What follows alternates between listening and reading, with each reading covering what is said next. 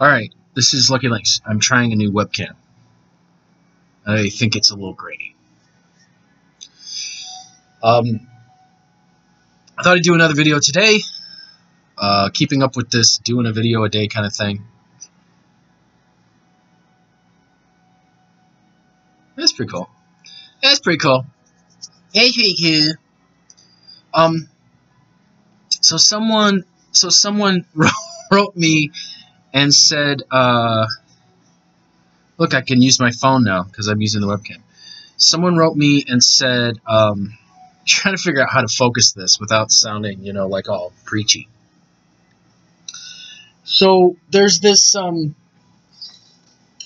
idea. Years ago, I read this really great book called Magic and Mystery in Tibet. And it's by a woman named Alexandra David Neal.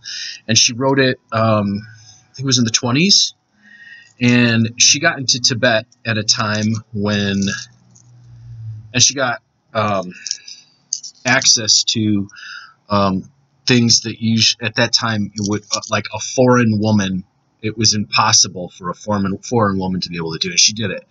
She got in, she started working with some of the Buddhists who were there, and she met some of the Bonpos. And there was a specific scene in the book that stuck with me that really is all about the point that I'm going to make today. She witnessed the Dalai Lama at the time. I'm going to say something now that's very shocking that people are going to get all pissed at me about. I didn't say this. This is not me. This was someone else. I'm not saying anything about it. I'm just saying, at the time, she was witnessing the Dalai Lama at the time, which is not the same Dalai Lama that there is now, obviously, because he wasn't born yet. But there was the Dalai Lama was blessing people, and there was this Gamchen sitting there. He was a wizard, a Bon practitioner. It was a Bonpo. He was sitting there and he was watching the whole thing with disgust. And he said, if someone is going to give a blessing, then they need to first possess the thing that they profess to be giving out. Which was a really, and for those of you who don't know, there was a great tension between the Bon and the Buddhists for a lot of reasons, which I'm not going to go into here. But so he took off. He was like all pissed off. He's like, you know, and she was fascinated. She was like, wait, why did he say that? So there was some suggestion that perhaps that Dalai Lama didn't have the power that he claimed to have by this Bonpo's assertion. So she went to talk to him later, and she actually got him to talk to her and open up. And one of the things that he said, she asked him about his practice, and he says, I do the great work. I roll around in the dung, and I make stars out of it. And that line, when I was first starting out, because my master told me, you know, he gave me the book to read when I started out. And there was something about that line that just got me. And I didn't understand it fully. And I realized that some of the things that I've been talking about lately have to do with that.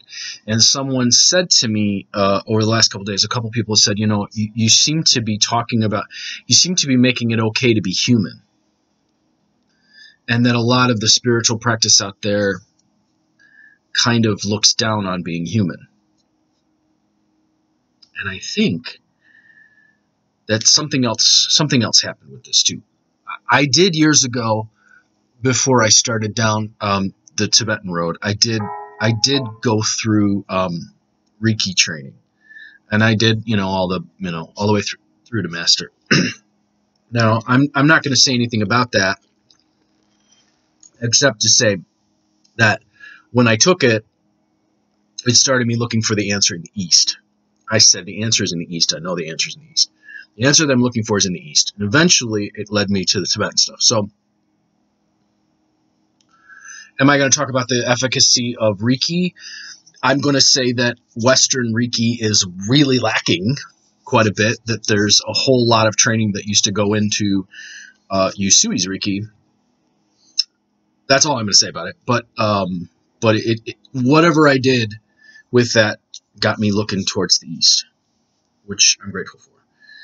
During one of the classes, the teacher said something actually that was I thought it was pretty sensible. She said, in the West, people are alienated from their lower chakras. Like, people are always talking about chakras, but they look down on the base chakra and the second chakra, and I'm not going into chakras. That's usually something you have to do through energy. It's not something you read a book about. You actually practice, Anyway, she said, in the West, people are trying to live all in their upper chakras and they deny their lower chakras.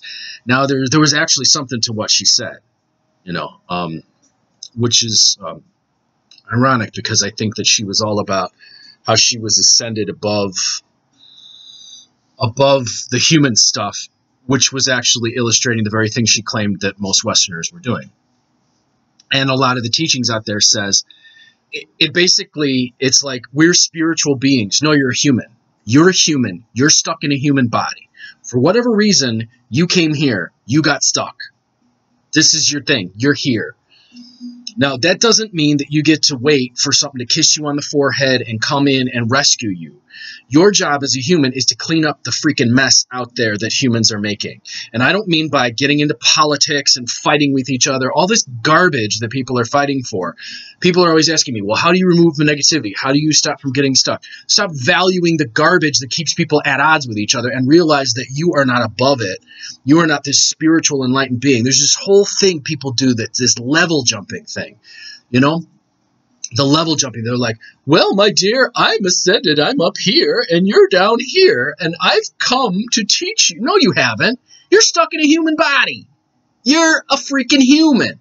Now, if you go back to what that Gamchen said, he said, I roll around in the dung, and I turn it into stars. In the 6 areas that one could incarnate, in the Tibetan lore, there are 6 places one could incarnate. The human realm was considered the one through which it was actually really good, because you could actually achieve enlightenment through it. Why?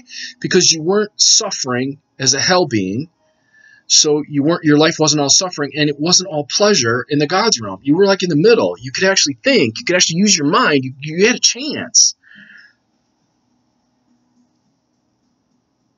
You got to start where you're at. Again, you got to start where you're at. You're in a human body, which means you have human motivations, human things drive you, there's human things going on. You have a mind. You have to start to recognize your mind. There's this, go watch that Milrepa movie. Those of you who got the, that Gaia stuff, the Gaia, the Gaia. Go watch the Milrepa movie. It was about Milrepa. They didn't finish the movie. There was only one of them. It's the story of a famous Buddha and how he became, the book's really good. The story about him is really good. But the movie, it talks about like the first part of his life, and the first thing he realizes is he has to control his emotions and he has to control his mind. And all that this modern spiritual stuff is teaching people is, indulge in your emotions, pretend that you're beyond human, pretend that you're this great evolved thing. That doesn't give you anything. That doesn't allow you the ability to actually work with where you're at and then move and achieve. It's like I said in that video, like, I'm not a master. That's why I know I can get better. You see, there's something about what that Gamchen said. You have to roll in the dung to make diamonds. You can't pretend that you're this great spiritual enlightened being. You can't pretend. You can't level jump. You have to deal exactly where you are. I hope that makes some sense. It's okay to be human. You have to recognize what your human qualities are. These days, everyone's a powerful healer. Everyone's a powerful magician. Everyone's a powerful witch. They all have so much power. Well, then why is the world a mess? You're a human. You have a mess to clean up out there.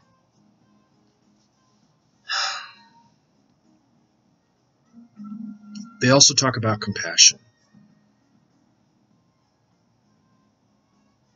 It would be really great if we could all be enlightened. The world would be a very different place if that were the case. But we're not.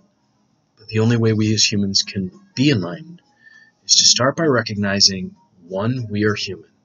2, the things that you hate in other people are the things you have to purify in yourself. 3, as he says in this Milrepo movie, and you can watch it on that Gaia, if you got that Gaia membership. He says, a monk says to him, he says, your enemies come from your own mind. You got to recognize those pieces. Then you got a chance to get better, and we got a chance to actually help each other. But all we're doing now is there's no patience. Things that we're valuing are things that don't last. And we're not acknowledging where we're at. We got to start with the fact that we are humans. We got to work with and acknowledge what we got there. So, yeah, it's okay to be human, and it's okay to get better, and it's okay to recognize we got limits. The only way we can get better is if we recognize our limits. You can't pretend your limits don't exist and then suddenly, ascend. I'm Lucky Lynx, as always, wishing you success and good fortune in all that you do. If you'd like to get a reading from me, 779-302-8009. Or you can email me at conjurehope@gmail.com. Accept the fact that you're human. Enjoy the fact that you're human. Recognize that humans have incredible potential. And when you pretend you're not human, you deny the real power that can evolve into something much bigger.